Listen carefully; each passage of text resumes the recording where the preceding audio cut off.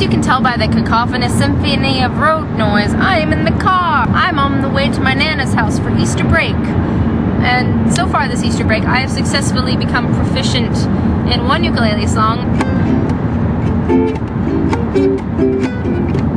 Yay! I've created several tank tops and hair accessories out of an old t-shirt, one of which I'm still working on. And I painted a pretty picture. I have my travel craft bag for all of your crafting needs. I have like 2 crafts in here. It's amazing. I've also brought the ingredients for the potato brownies that I made a few videos ago. I'm gonna put the link here somewhere.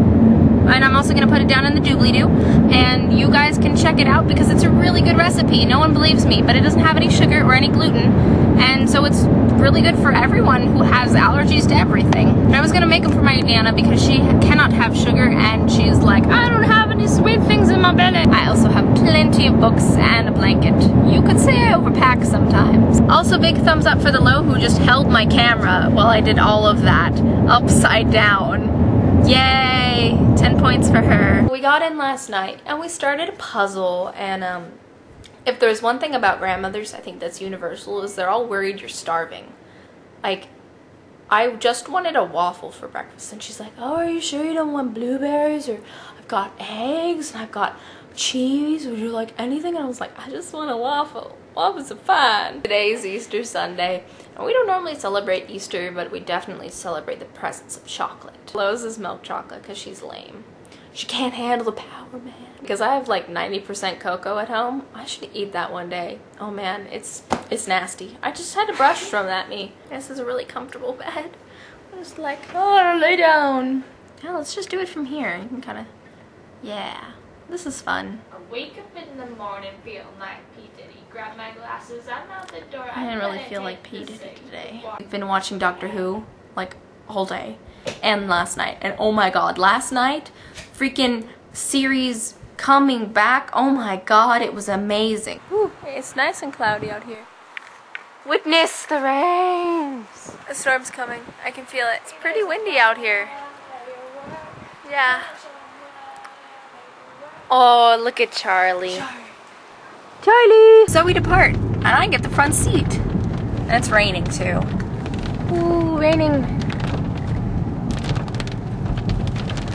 Well, it seems like the heavens weren't conspiring against us too much, because if there's anything worse than traveling, it's traveling with torrential downpour. And the sister. Mom was all like, but seriously, the Lowe's like being weird. I think I'm still a bit anxiety, like freaking out that there's gonna be like this crazy accident and be like, oh my god, we're all gonna die.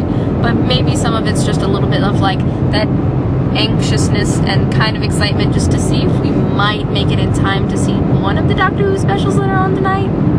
Preferably John Pertwee, because he's awesome. Another cool thing about traveling, especially in Texas, is you get to see all of the bluebonnets alongside of the road, and a lot of people like are taking pictures in the bluebonnets. I'm surprised my mom hasn't asked to like stop and take a picture in the bluebonnets, because I mean I think I'm adequately dressed. I'm in a nice shirt.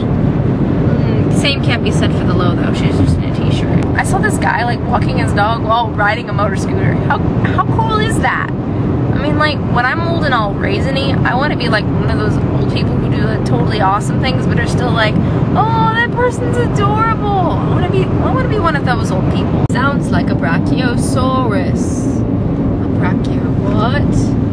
Brachiosaurus.